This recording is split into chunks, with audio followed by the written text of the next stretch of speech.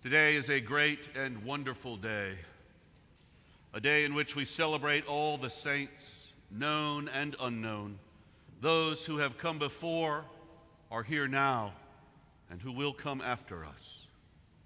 This is a feast day of the church, and not just that, but a feast day for all of us. It is our day, since all baptized Christians and those about to be baptized are counted among the communion of saints. Now, I say all of us because we are counted among the saints, believe it or not, but I know we all probably have this vision of what saints are to be or are to look like, and it's not us. Well, it may be you, but probably not me. I read a meditation on saints one time that said, saints are people, not just some collection of stained glass perfect people, just people, plain old folk like you and me. Stained glass perfect people. I think we all know what that means. If you look at our windows, I know the rain doesn't help illuminate them, but if you look at them, we don't have too many of those saints pictured. We have a lot of Jesus and some of Mary in there. But if you look closely enough, we do have some saints. We have Gabriel up here and St. Joseph and John the Baptist and other apostles. Here we have Saints Simeon and Anna in the presentation window. So we do have a few. But I think we could all agree that they are saints. But us, we're not like them. Except we are. We're people, just like they were people, with flaws and problems and baggage. They were people who just happened to spend some of the days of their lives with Jesus. But think about it. Can't you picture yourself or your friends in these windows? But in a sense, we are in these windows, because they were made in memory of those saints who have gone on before us.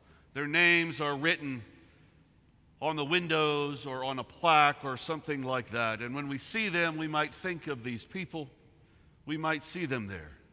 But believe me, God created you, and that makes you perfect enough to be depicted in any window, because you are counted among the saints. We are all called as God's children, called to be something great in this life, called to something great by Christ, called to be a part of His body. Our collect tells us that this morning, that we are knit together in one communion and fellowship in the mystical body of Christ. And then it says something even better. May we follow the example of all the saints, so that we may come to those ineffable joys prepared for those who love you. Now let me ask you a question. How many of you got stuck on the word ineffable? Good. See, someone will admit it. Maybe you're still thinking of that word ineffable. And who knows what that word can mean? Well, this is what makes it so good. It means something too great or too extreme to be expressed or described in words. That's how wonderful it is to love Jesus, because Jesus has prepared something so wonderful for us as to be beyond human description. It's exciting knowing that something that joyful awaits us. Not that we're in a hurry to get there, but just knowing that is reassuring. Our readings today give us that assurance of something great to come. The first two may sound familiar because we use them in our burial office. They are two of the choices of readings we have whenever we have a funeral or memorial service, because they speak of the joy that is to come in the resurrection. And the gospel tells of resurrection itself. In Isaiah this morning, he writes, "On this mountain the Lord of hosts will make for all peoples a feast of rich food, a feast of well-aged wines." A feast foreshadowing the messianic banquet where we will feast one day in heaven, a feast of rich food and wine, much like we do every week when we come to the table for communion. And the Lord will destroy the shroud that is cast over all peoples, the sheet that is spread over all nations, and swallow up death forever. Destroy the shroud. Take it away. Take away the mourning, but also take away the ignorance. Open us up in order to see and to understand. And God will wipe away all tears, so there is no sorrow, only joy. And in John's Revelation, he writes very similar words. He sees a new heaven and a new earth, and he uses this wedding imagery, symbolizing Christ and the church. And God will dwell among God's people, and God did as Jesus. And God will wipe away all tears. Jesus says, write this, I am the Alpha and the Omega, the beginning and the end, our beginning and our end in Christ. And John, remember, tells us nothing new. He just reminds us of everything that is already there. And in the gospel today, we come into the middle of the story. If you remember back to the beginning of the story, Jesus is with his disciples, and someone comes and tells him that Lazarus is sick. But Jesus doesn't do anything. Jesus knows what will happen. Jesus doesn't go to be with Lazarus. And then Jesus tells the disciples, our friend is sleeping. And they, not understanding, say, well, if he's sleeping, he'll be fine, Jesus. And Jesus says, no, Lazarus has died. But he still waits. And eventually he goes, and Martha comes to him, and Martha says, Lord, if you had been here, my brother would not have died. And Jesus says, your brother will live again. And Martha says, I know that he will live in the resurrection. And Jesus says, I am the resurrection and the life. Do you believe this? And Martha says, yes. And then we come into the story where we heard it today. Then Mary comes to Jesus and again says, if you had been here, my brother would not have died. And Jesus says, he will live again. And he asks where he is, and they take him, and we're told that Jesus weeps.